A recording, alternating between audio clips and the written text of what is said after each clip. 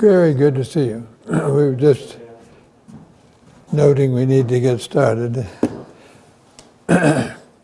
Shall we bow our heads? Thank you, Lord, for your many blessings. Thank you for the privilege of studying the history of your church and the principles of Scripture. And we pray for your special blessing this morning. In the name of Jesus, amen. Well, our lesson last Monday, in that we introduced the Apostle Paul as the persecutor of the church, who on the way to Damascus was confronted by Christ himself. As a result, he was completely transformed. His whole purpose, everything was changed, and he became the great evangelist of the church.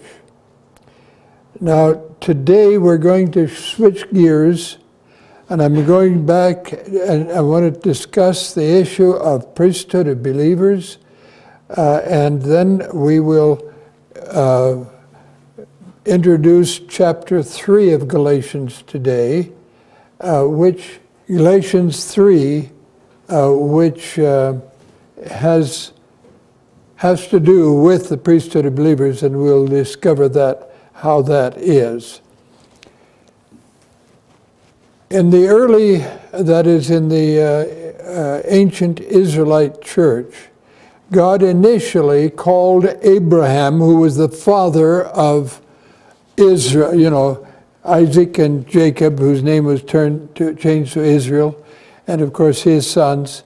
And God made a covenant with Abraham and Isaac and Jacob and his descendants. And that covenant, the nation Israel, the whole nation of Israel, was to become God's priesthood. And they were, as a nation, to proclaim his message to the world. When the Israelites had grown and had become a nation and were drawn out of Egypt, God brought them to Sinai for the purpose of conveying his covenant to them and making them his covenant nation. Now, when he got there, the people said, all the Lord had said we will do. They thought they were ready to do it, but what actually happened was that when Moses was called into the mountain, and during that 40 days, they apostatized, and they made the golden calf and worshipped it. As a result, God actually rejected them as his people, and for a period of time, the temporary tent sanctuary that they had was taken way away from the camp. And anyone who wanted to come to God and to seek him would have to leave the congregation and go out to the tent, which was a symbol of the fact that they had violated their covenant already, and actually they were under the death sentence.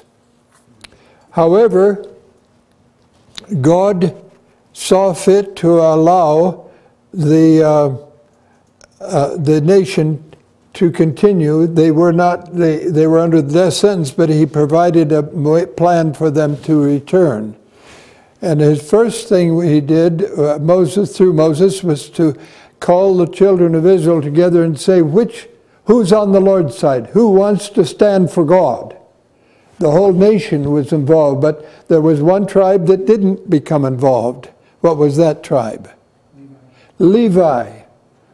And so then Moses ordered them to go through and slay the ringleaders of those who had been leading into apostasy. As a result, God changed the priesthood from the whole body of Israel to the tribe of Levi, and within the tribe of Levi, he placed the specific responsibility for the religious services upon Aaron and his family. But Levites would also be a part of the system, but the actual worship would be carried out by Aaron and his sons. Why would God, after Aaron participated by constructing the golden calf, why would God give him the privilege of being the high priest? That is a question you'll have to ask God. Okay. The question was why did God call Aaron to be high priest when he failed to stop the apostasy and actually joined in with it?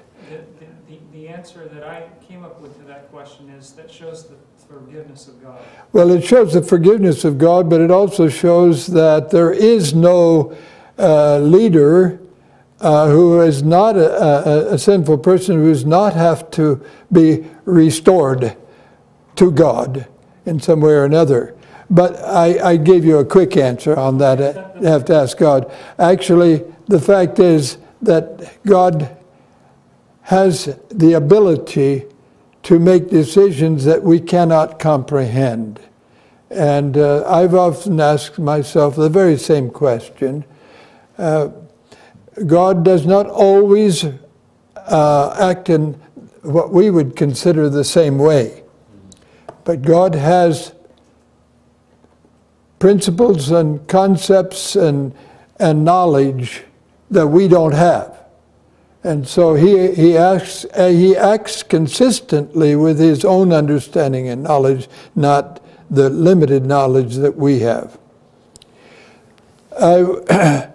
So what happened then is there was a change of priesthood from the whole nation to the Levitical priesthood.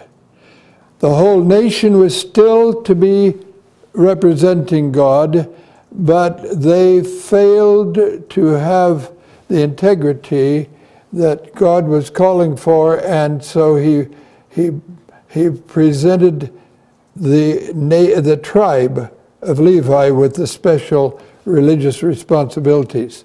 Now, when Christ came, there was another change. Israel as a nation was given 490 years, 70 weeks, or 490 years to decide whether they would continue to be the special agency of God or not. And when Christ came, they crucified him. That was their answer. They rejected the priesthood. They rejected this, and yet they still had the same option as any other person. They simply were not longer recognized as God's channel of communication with the world. What God did was to transfer the covenant given to Abraham, repeated to Isaac, then Jacob, and then given and transferred at Sinai, especially to Levi and to the Israel. But that covenant was transferred when Christ came to all believers, from whatever tribe or nation or wherever they were. Peter tells us this. Peter speaks to the people and reminds them of the covenant, and this is the covenant that you'll find in Exodus, the 19th chapter, and verses 5 and 6. It's almost a quote, a virtual quote. And Peter says, coming to him as a living stone, rejected indeed by men, but chosen by God and precious, you also, as living stones, are being built up a spiritual house, a holy priesthood, to offer up spiritual sacrifices acceptable to God through Jesus Christ. But you are a chosen generation, a royal priesthood, a holy nation, his own special people.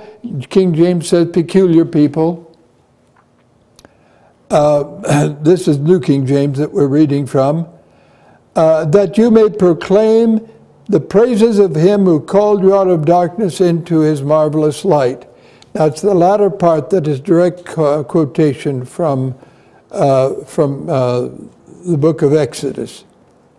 So what we have now is two transitions, the transition to Levite, and then the Levitical system has lasted for 1,500 years. Now, God has called for the transfer of his covenant from that nation that rejected him to every believer, which would include all of the Jews. Jews were not cut out of salvation. They simply were no longer the recognized channel through which God would communicate with the world. And so we find at this point the transfer is complete. Now, I see I have moved ahead of my, here we have the typical transfer to the family of Aaron, and then the transfer, and I've noticed the transfer statements, a couple of them. Hebrews is full of transfer statements showing that Christ has a better priesthood based on better promises, a better covenant, a better tabernacle. Everything is better. As a matter of fact, that which God gave to the Israelites was only symbolic. It was a symbol of what was to come, a type of what would come. And now Christ is the high priest that Aaron represented. He is himself everything that the whole system pointed toward. He was the one. And so we have statements in the scripture such as the one in Hebrews 1:2. Now of the things which you have spoken, this is the sum. We have such an high priest who is set on the right hand of the throne in the majesty of the heavens, a minister of the sanctuary of the true tabernacle which the Lord pitched, and not man. There are numerous statements in Hebrews that show the transfer from the Hebrew economy to Christ and his people throughout the world.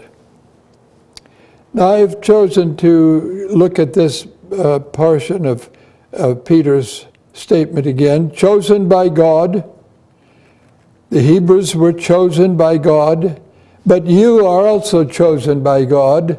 I have been chosen. We have all been chosen, and that includes the Jews as well as the Gentiles.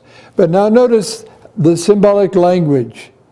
Chosen by God and precious. This is something we need to keep in mind. We are precious to God. When we speak about precious, we're talking about something very important. Precious metals, for instance. People spend their life acquiring precious metals, thinking that will give them a security they need here in this life. But we are precious to God.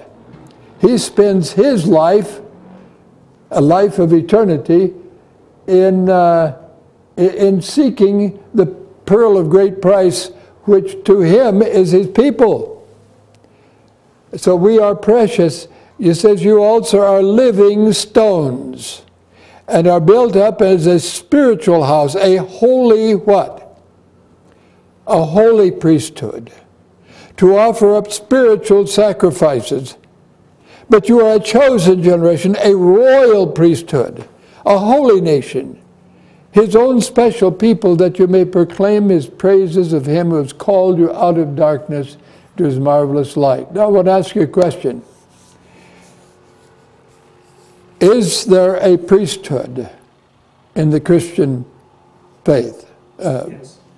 All right. There are some who feel that that is a violation of Scripture, that we no longer have a priesthood. Christ is the priest in heaven and there is no priesthood. That is not the Bible teaching. But the Bible teaching is that we who have the priesthood, that we are to proclaim the praises of Him who called us out of darkness into His marvelous light. There's no credit to us. And it is not a priesthood of Levite or some other thing. It's a priesthood of all believers.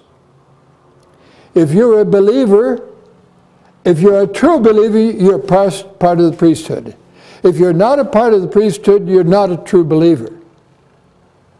And we don't have any Levites amongst us. God changed, transferred from the whole house of Israel to Levite.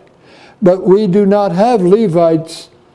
We do have pastors, we have leaders, but they're all a part of the priesthood. Now, what do I mean by that?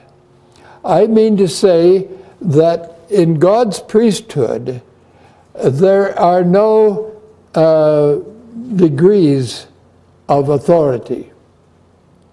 There are offices of authority, but there are no degrees of authority.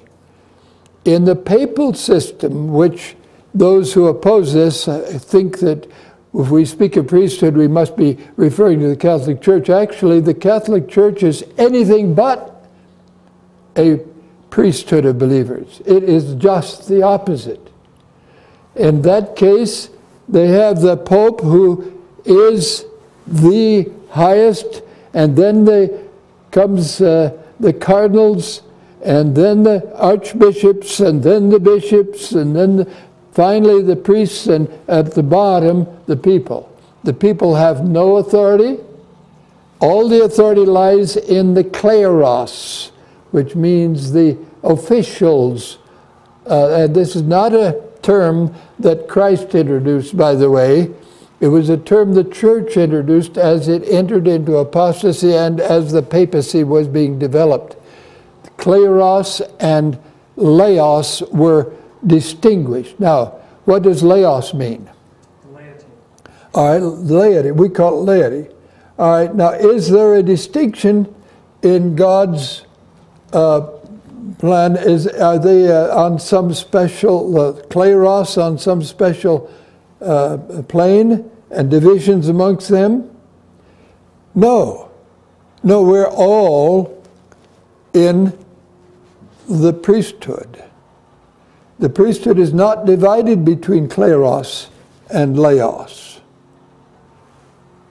We tend to use the word clergy because it's become common. That simply means those who are called to special positions of responsibility. And there are positions of responsibility, but there is no different, I can't say the right word, you can maybe help me. Hierarchy. There's no hierarchy, thank you. The hierarchy of the Roman Catholic Church is a direct contradiction to the priesthood of believers. It's a total violation. And there is no hierarchy. There may be a difference of offices, but the individual in that office does not possess the authority. The authority is the authority of the office. When he leaves the office, he has no authority that anyone else has.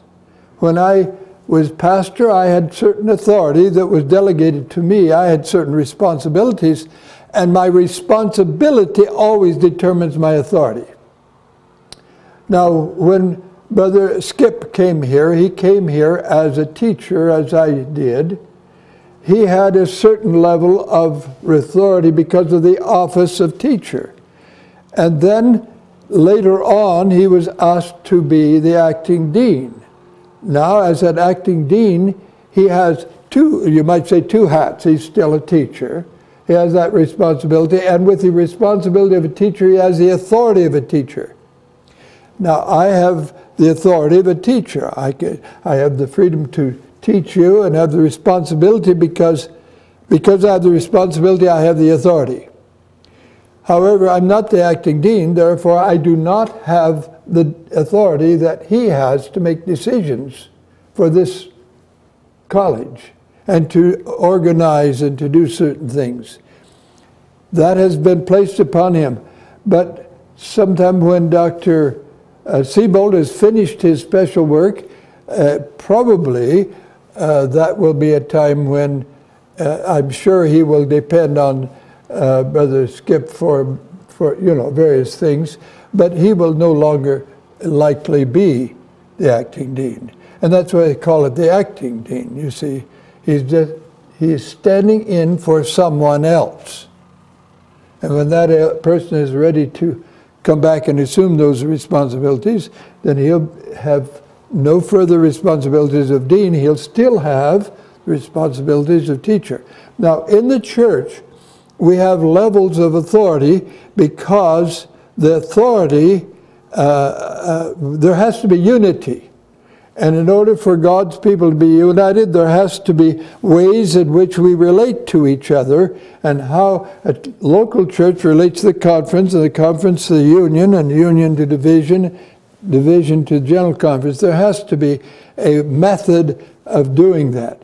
And in order for people, certain people to be able to direct, they have to give them the authority to do so. But that doesn't mean that that person has more authority. He exercises the authority of the office that he has been given.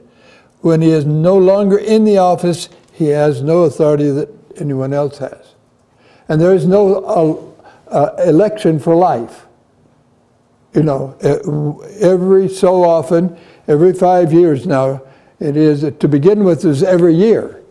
But offices are changed. In the local church, we have the selection of officers every year.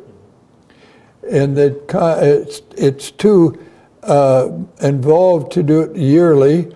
In our early church, we started out each year, and then we went to 2 years, and then we went to 4 years. And more recently, in my lifetime, we've gone to 5 years, which gives a little more time for the people who are elected to accomplish their duties and to arrange for another election, which will be coming up again before long. Let's see, this is 2014, so next year will be, 2015 will be the time for another election. But what about the royal priesthood? Why royal priesthood? What does royal mean?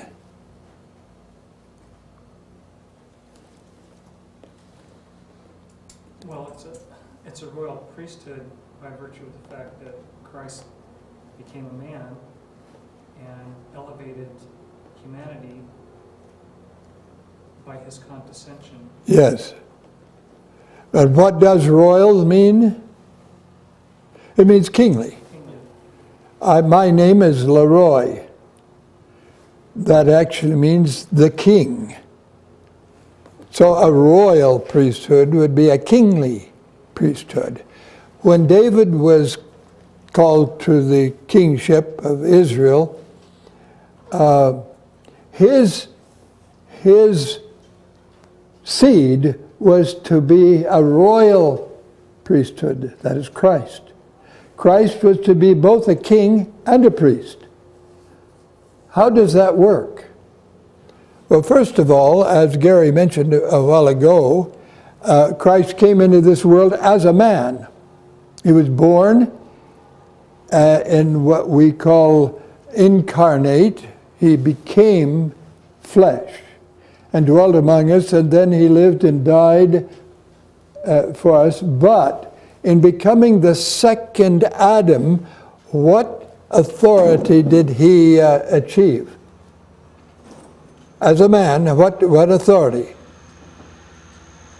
Now, as God, he was the creator of the world. As the God, he was the creator of the universe. But as a man, what now is he? He's the high priest representing. He takes Adam's place, and Adam was given dominion, a kingship, over the whole world. So where does Christ stand? In the place of Adam. All right, now when Genesis plan is to be restored, but not through Adam of old, it's through the second Adam. Now, Adam was commanded to bear fruit, that is, children, and they were all given the kingly power, that is, the rulership of the earth under Adam. Of course, they would be. So, when Christ came into the world, he came to become the second Adam. Now, in Revelation 3, verse 21, the close of the Laodicean message, he says, those that overcome will I grant to sit with me in my throne, even as I have overcome and I sit with my Father in what? In his throne. Notice there are two thrones. The throne of the earth, which Adam once had, and now the second Adam has. Now those who are faithful are to sit with him in his throne, as he was faithful and continues to sit with his Father in the universal throne. As divine, he is the king of the universe. As human, he is the king of this earth. So that he is in both cases. Now, where do we sit with him? On the universal throne? No. We sit with him on the throne of the earth. However, we are given universal responsibilities because we are a royal priesthood, and we do not cease to be a royal priesthood when Christ comes. The whole universe, we will minister to the whole universe. Instead of the far reaches of the earth, it will be the far reaches of the universe. So that our priesthood is not a temporary priesthood. And it's important for us to understand the wonderful plan that God has of elevating this world to the very center of the universe. This is where he's going to bring his throne. And this is where the angels will find their offices, so to speak. And we will be given a responsibility that no other being could have, and that is to reveal how God's love has rescued sinful, selfish, proud human beings and transformed them. And that's why I'm kind of moving into a broader area, but that's why God has a plan for revealing his character through us before we're even given that special responsibility. And so we will have a chance for the 144,000 will bring to a climax the purpose and plan of God to restore man's character so that man can truly represent God to the universe and to the world. First to the world, but also the whole universe is looking on. But Satan is determined to destroy the church by destroying the priesthood. And I'm not talking about the papal priesthood. I'm talking about the priesthood of believers. In the Catholic Church, the doctrine is that the church is in the Pope. The Pope is the church. Therefore, whatever the Pope says is to be echoed by the members of the church. And that certainly is not a concept of the Bible anywhere. Christ is himself the head of the church. And we are to speak. When we speak and when we act, we are actually representing him. Therefore, if we are persecuted, it's like persecuting Christ, because we are standing in his stead to represent him in this world. So it is a priesthood of all the believers. And a priesthood of all the believers requires that we humble ourselves one to another. We do not have levels of authority, a hierarchical system. We have the high priest and the priesthood. We do have two levels. One is in heaven, the rest is on earth. And as Christ ministers in heaven, the Holy Spirit is in his church and in all the individuals. All who are true believers have given their bodies back to be directed by the Holy Spirit. Only the Holy Spirit can prevent man from acting out the evils of the flesh, which are under Satan's control. We're under the domination of either Christ or Satan. We cannot be under both. Now, I've listed here from Ephesus to Smyrna, Pergamos, the churches of Revelation 2 and 3. Ephesus, and then Smyrna, Pergamos, and so forth. During that period of time, the priesthood was under constant threat. During the time Paul was alive, during the first century of Ephesus, Satan was determined to prevent the Gentiles from becoming involved and to destroy the Jews by getting them to enforce that which was no longer of value. When Christ came, to focus on the type was to show a disrespect to Christ. And so he did his best to destroy the priesthood from the beginning. And by the time we get to Pergamos, Pergamos is where there was, this started under, well, even under Ephesus, but especially in Smyrna. But by Pergamos period, the church has now definitely become involved with heathenism. And the word Pergamos actually is perigamos, the two Greek words. Peri means about or concerning. Gamos means marriage, polygamy, bigamy, monogamy. One marriage, two marriages, or several. So, the very word Pergamos means about a new marriage.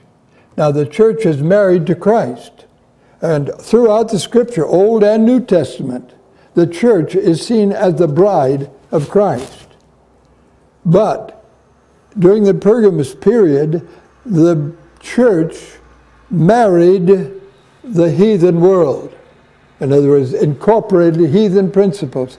And it was during the period of Pergamos from 331 to 538 that virtually all papal dogmas were developed, including such things as hellfire and the change of the ordinance of humility to that of a blasphemous system, which is called the Mass.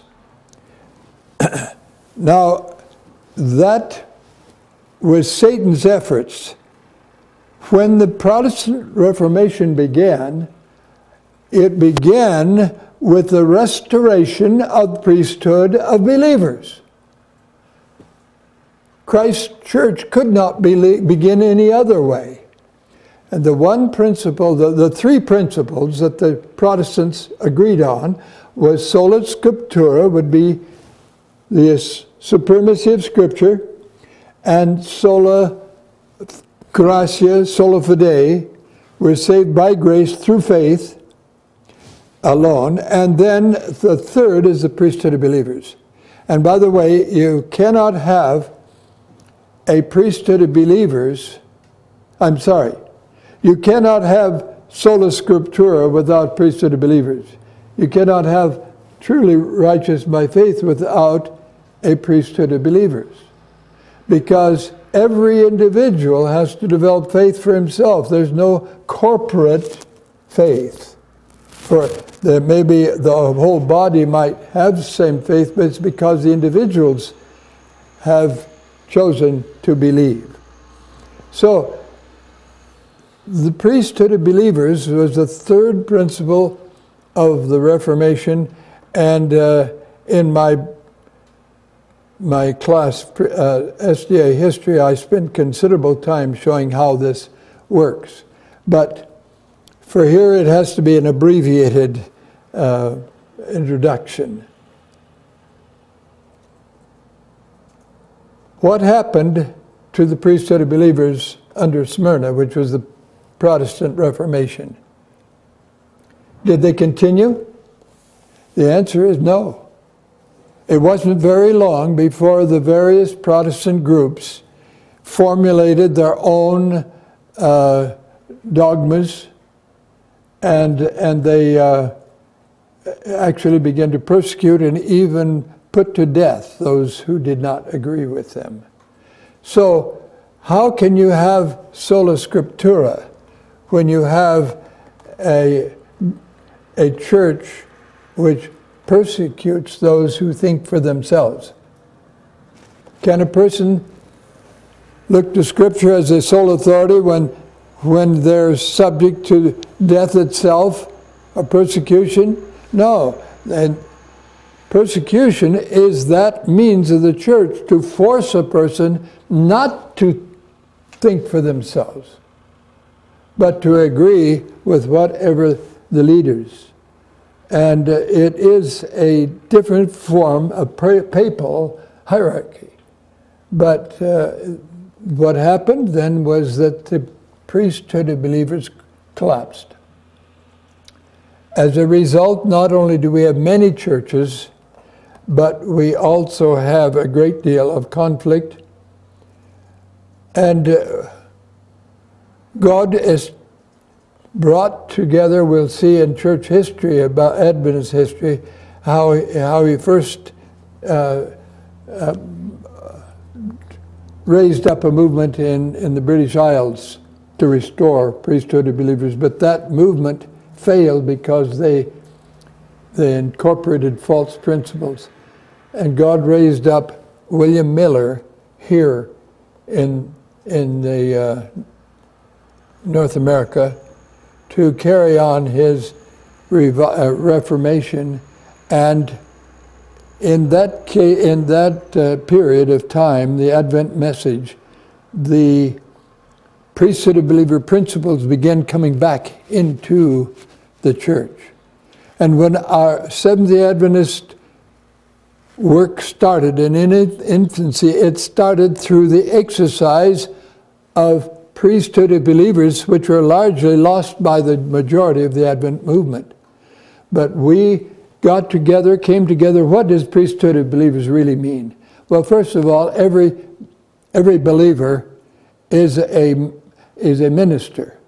And furthermore, every believer, as a priest, part of the priesthood, is responsible for the faith, for himself, and responsible for representing the faith within the church, and carries some responsibility for the purity of the faith of the church. Therefore, not only are the members required to think for themselves, but they are to participate in the life of the church and in the decisions of the church, and each one is responsible for the purity of the faith, not just the organizers or the leaders.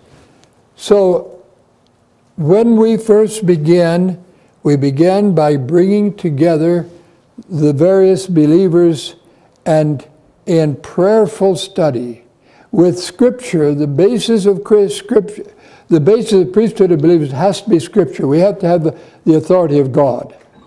And on the basis of Scriptures, praying for the Holy Spirit to lead them in the study of Scripture so that they would understand what the Word of God teaches.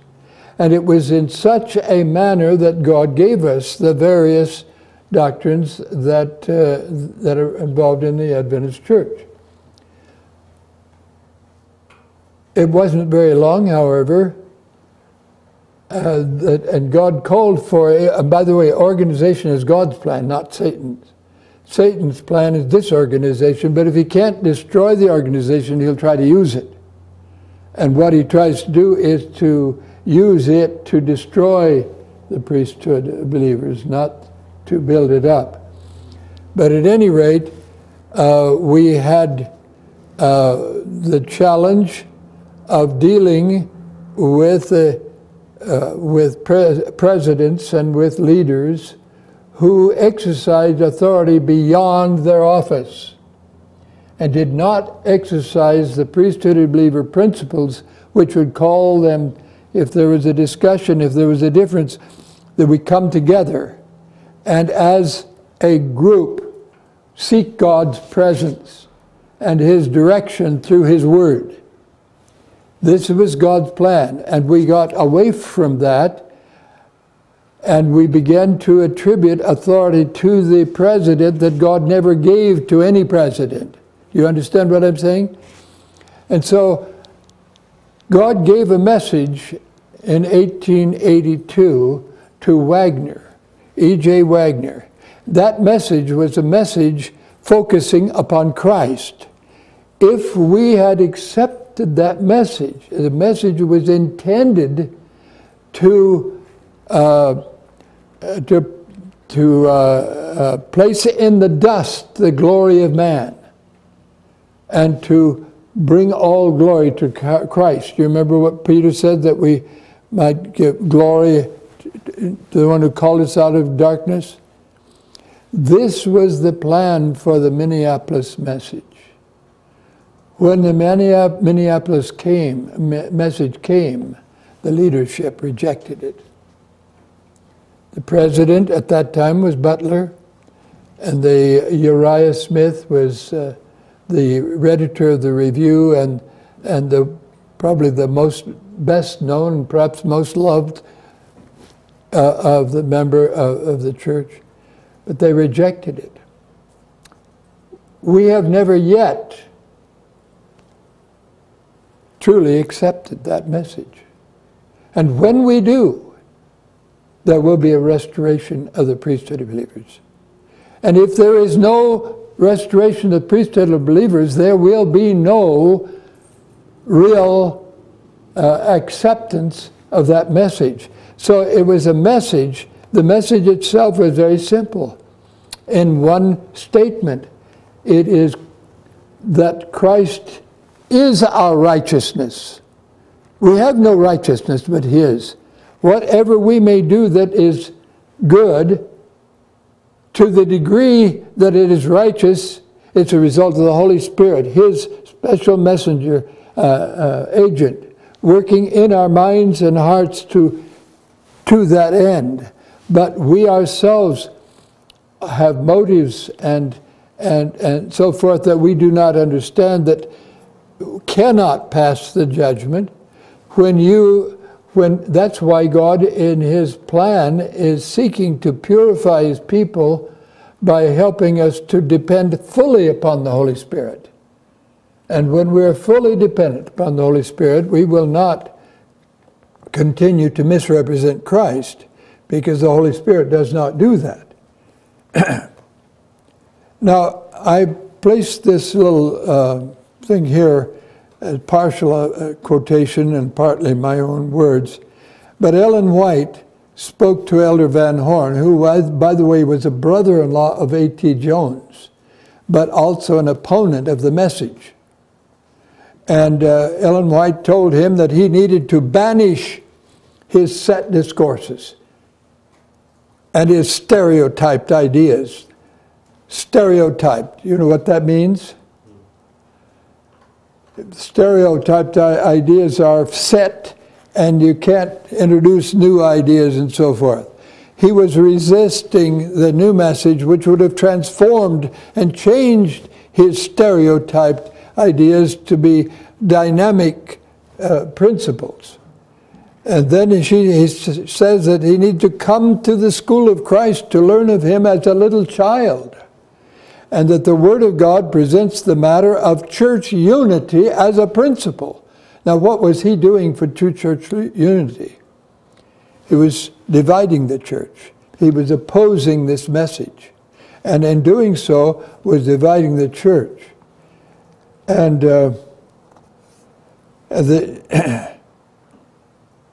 she said, emphasized over and over again Christ's command that we love one another. The basis of priesthood of believers is mutual love. If Christ is the high priest and we're a priesthood, then his relationship to each of us is a relationship of love. And if we are in harmony with him, we will love whom he loves. And our love will go out in all directions. It is a duty, she said, to seek unity. And I would like to say, for your future reference, anytime you seek doctrinal purity without adequately and in the same intensity seeking unity, you're in trouble. Anytime you seek unity without seeking truth, doctrinal truth, you're in trouble. So these two have to come together. If we're going to be united, we have to be united on truth. We cannot be united on anything else. But to be united on truth means that we must learn to love each other. And the problem that we face today is that so many are opposed to other people because of their beliefs. Not just opposed to false beliefs, but opposed to those who hold it. And if we have differences, we need to come together in love and discuss the differences and listen to each other. Those who present before the world apparent differences, while they make no effort to see eye to eye by coming together as brethren to search the Scriptures, and with the spirit of a little child, are not working in the lines of Christ's work. And his Holy Spirit will not endorse their work. This is extremely important, a principle that we need to heed a great deal more. Those who present before the world apparent differences, well, they make no effort to see eye to eye. I guess I've just read that. But anyway, the Holy Spirit will not endorse their work. The price of violating priesthood principles has proven to be very high. We're still making heavy payments because we have not. We need the message, the Minneapolis message, but we cannot even receive that message if we don't have the right attitudes and the right motives and the right approach to each other, because that message is not a theology, it's an experience. It's teaching us how to relate to Christ and how to relate to one another. So we cannot come boxing each other and say, Lord, please reveal to me, or think that we have the message and preaching it. We're not going to have an adequate understanding or ability to proclaim that message. In 1886, Butler wrote a book, the law in the book of Galatians. Now, in 82, Wagner had had a vision of Christ crucified. He saw him hanging on the cross as he was listening to Ellen White's message at a camp meeting.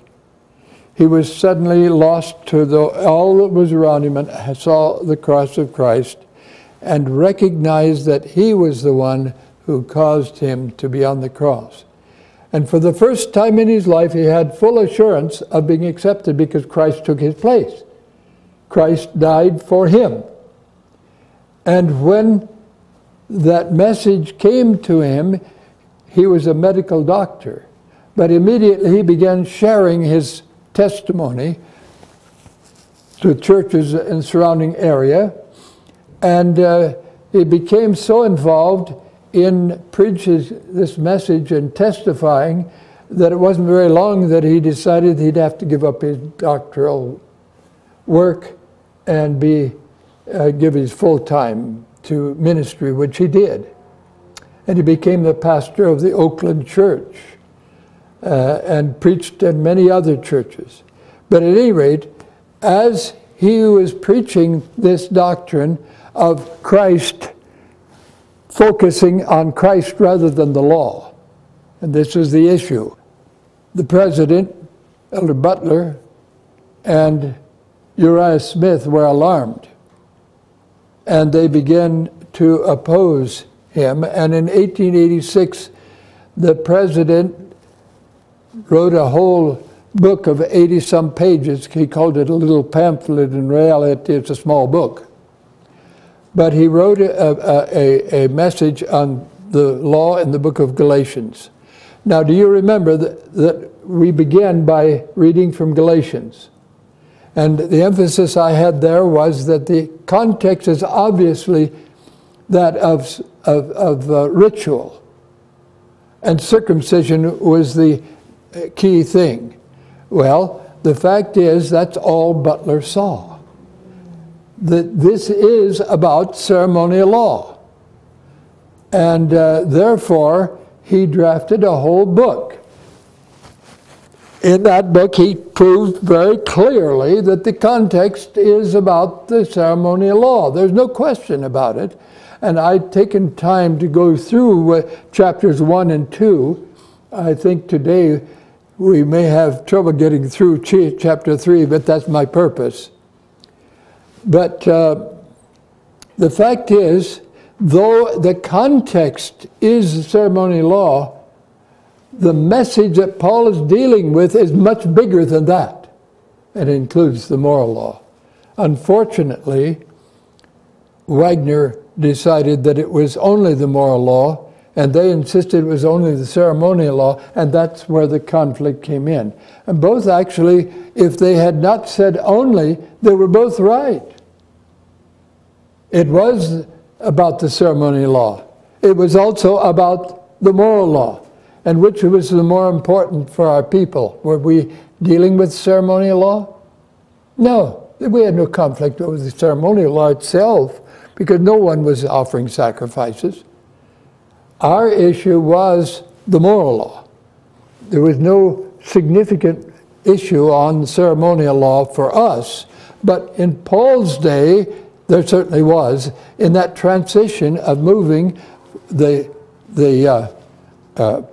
Paul's responsibility was to move the covenant from the Jewish church to the Christian church. And there was a great deal of conflict over that eventually cost Paul his life. But before Wagner had distributed this, he got a letter from Ellen White reproving him. Why would Ellen White reprove him? He was the teacher of righteousness. Why would she reprove him? Reproving him for doing what he did. There was some February 18 testimony, 1887. When he received that, he had already sent a copy of his response to Butler. And his response, he called it the gospel in the book of Galatians. Now, both the law and the gospel there? Yes. These books need to be put together, not the subject of conflict. You see what I'm saying? If the principles that Butler and the principles that Wagner presented in their books were brought together, that would have been the truth that God wanted us to have. But Ellen White reproved him, and the specific reproof was that his method was wrong. His approach, he was given, even in the very early part of the time when he began to present his message, Ellen White gave through testimonies, volume 5, in 1882, the same year that Wagner began his preaching. She was a testimony clearly stating that no one who had any new truth should present it without presenting it first to brethren of experience, and if they did not see any light in it, to lay it aside. But why would Wagner have to lay it aside? Wasn't he called of God? Did God give him the vision or not? Yes, of course, he did give him. Well then, if God gave him his message, why should he have to take it to the brethren? Because God's message and his messengers must be united. God does not intend for anyone to rise up in his church and to lead a group in a different direction. What was necessary, and he did not do, and Jones didn't do, they needed to go to those who were challenging him now. They should have been to them before and set before them their ideas or the concepts and their biblical reasons for it and prayed together about it. There should have been unity from the start. This message was to bring about a priesthood, restore the priesthood of believers. But instead, Wagner failed, and Jones failed. They did not honor the principles of priesthood of believers, which means that we understand that if we're ministers, so are others, and God has placed some, especially in positions of responsibility, that would carry authority with it. So we would need to go to those people in authority whose office God had established them in, and study this through with them. But what if they didn't see any light in it? It's God's message. What happens then? All I can say is that when we obey God, he takes the responsibility for it. And if they didn't, he would see to it that this message would be presented anyway, even if they had to be replaced in office by somebody who would agree. But it would be done in God's way, and God's way is to work through the leadership of the church. A leadership that may go astray, but nevertheless, it's the Holy Spirit that leads the leaders. And if they cease to follow, then the church as a whole suffers. But no one in the church has the authority to become a center or to assume authority. God himself must direct in that. I put here Galatians 2:16, and perhaps I'll take a moment to notice it, for just to get a little feel of what the first two chapters were. For when the Gentiles, which have not the law, do by nature the things contained in the law, these, having not the law, are a law unto themselves. Now, what law did they have? The law God had written in their hearts. The law, no, they did not have the written law. No, the law in their heart. God. Well, but the Gentiles obviously have, some of them at least, says that if they have it written in their hearts, they are law unto themselves. You see, the principle of Scripture is love. And the issue we're dealing here is a higher level than ceremonies. This is what I want to share with it. He says, if they who have no law, they are a law unto themselves. If it's written on their hearts, they don't understand its words, but they have its message in their hearts. The Holy Spirit can transform lives of people who have little or very little understanding or knowledge. Then it says, their conscience also bearing witness. They have conscience. They've received the Holy Spirit's direction in their conscience. And their thoughts, meanwhile, accusing or excusing one another in the day when God shall judge the secrets of men by Jesus Christ according to what? My gospel. What is Paul talking about? He's talking about the message that he was carrying, my gospel. Okay.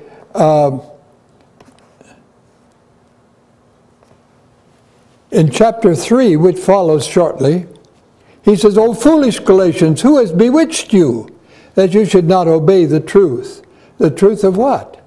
His gospel. What is his gospel about? It says, before whose eyes Jesus Christ has evidently set forth, crucified among you? Well, it would certainly involve the ceremonial law, because every ceremony was focused on his crucifixion. So it would certainly include the ceremonies. But we've also seen already some indication that there's much more involved in it than that.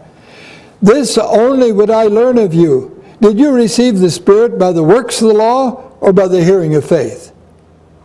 Did you receive the Holy Spirit because you obey the laws, or because you believe in Christ's crucifixion for you, and that he is your sin bearer? Are you so foolish, having begun in the Spirit, are you now made perfect in the flesh, by the flesh? Have you suffered so many things in vain, if it be in vain? He therefore that ministers to you the Spirit and works miracles among you, does he do it by the works of the law or by the hearing of faith? Even as Abraham believed God, and it was accounted to him for righteousness. Know you therefore that they are, which are of the same faith, know therefore that they which are of faith, the same are the children of Abraham. And Scripture, foreseeing that God would justify the heathen through faith, preached before the gospel unto Abraham,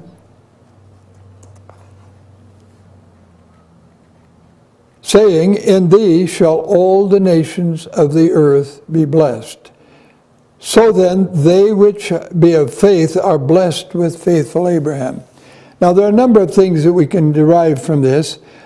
One is that Abraham is given as an example. Did Abraham have the ceremonial system?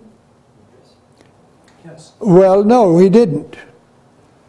He had a simple service of slaying an animal, but this Levitical system which God passed through, he had no knowledge of it.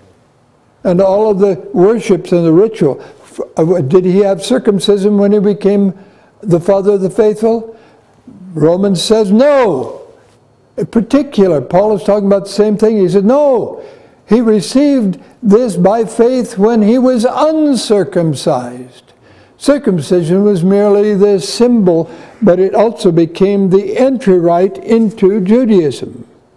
So when we bring Abraham and the faith of Abraham, we're talking about something much greater than just a matter of ceremonial system. And so what we have here is evidence that both were right. Ceremonial system was involved, but something more is involved, and something much more important than ceremonialism is that which the ceremonies pointed toward. Paul tells us very definitely that ceremonies couldn't save. And in fact, in this very book, he indicates that this was the manner in which God saved even those who were under within the Judaism, within the faith of Israel. In Hebrews, especially in chapter 9, it shows that the Israelites from before were saved by the same sacrifice and the same basis, and that the sacrifices there did not cover them. I mean, they only pointed them to something, but did not save them. They were saved through their faith in the coming Redeemer. For as many as are of the works of the law are under its curse. If you become a Jew by circumcision, then you have to fulfill all of the ritual responsibilities, and that results in a curse because you probably won't be able to keep them all adequately. Or at least if you fail to, you come under the curse. Cursed is everyone that continueth not in all things which are written in the book of the law to do them. But that no man is justified in the sight of God by works something's left out here. It is evident, for the just shall live by faith. And the law is not of faith, but the man that does them shall live by them. Christ has redeemed us from the curse of the law, being made a curse for us. For it is written, cursed is everyone that hangs on a tree, that the blessing of Abraham might come on the Gentiles through Jesus Christ, that we might receive the promise of the Spirit. What is the promise? The promise of the Spirit. And it is the Spirit who writes the law in the heart. So, ceremonial system was the context because the issue had to do with the transfer that Paul was even then ordered by God, directed by God to transfer to the whole Christian world. And now that's being challenged, and that's what Paul is answering the challenge. The Judaizers who followed Paul wherever he went, whenever he raised up a new work, they would come to those people and try to confuse them and convince them they had to become circumcised in order to be true Christians. Now Paul said, no, never. If you do that, you're actually teaching them that they're saved under the symbols, under the types. The Israelites themselves were never saved under the type. They were saved by that which was typified. So this was the real issue. Brethren, I speak after the manner of men. Though it be but a man's covenant, yet if it be confirmed, no man disannuls it, or adds to. Now to Abraham and his seed were the promises made. And he says, not to seeds as of many, but as of one. All right, then what are we talking about? Whatever law is involved was the law given to Abraham. And it was to be received by faith. Now this is before the ceremonial system was ever developed. And Christ was himself the one, the seed, not the people generally. Anyone who is saved has to be saved in Christ. He is the seed. He's the one who provides the salvation, but no one is saved except they are in him. And in him, that's what Paul's main emphasis throughout his messages. In him we this, and in him. In him we have life. No life outside of Christ. Christ says, I am the way, the truth, and the life. But there is no life outside of him. And this I say, that the law, which was 430 years after, that means Moses' time and ceremonial system, cannot disannul, that it should make the promise of none effect. For so we've just come back again, the ceremonial system was given 430 years later, and undoubtedly Paul has that in mind. For if the inheritance be of the law, it is no more of promise, but God gave it to Abraham by promise. And what does he say in Romans? When he asks the question, did he give it to him while he was circumcised or before he was circumcised? Paul makes a major point of this. Now, before. The promise precedes the ceremonial. Now, the context of the debate of Paul's day was over the ceremonial law, where the Gentiles had to be circumcised. That was the real issue. And that be circumcised means the whole system. That's how you're inducted into. But he says the issue is the promise of Abraham, given to Abraham, which was given before circumcision. Therefore, Wagner was right. And we're not going to be able to finish everything. I think I have presented these things in that chapter. Did you read chapter 8 of my book, Power of Humility? That was the assignment for today. But at any rate, I'll be giving you some more communication on that. Chapter 8 of my book, Power of Humility, was the chapter that you were to have studied for this morning. And So when you study that, I think I'm sorry that we didn't have a chance to finish this today because it's some important points yet to make, but it's time to go, and so we must go. Shall we bow our heads? Thank you, Lord, for your many blessings. Thank you for loving us, for guiding us, for giving us these messages in Scripture, in the spirit of prophecy, for writing the law in our hearts and in our minds, and for sending us forth as emissaries, ambassadors to the world.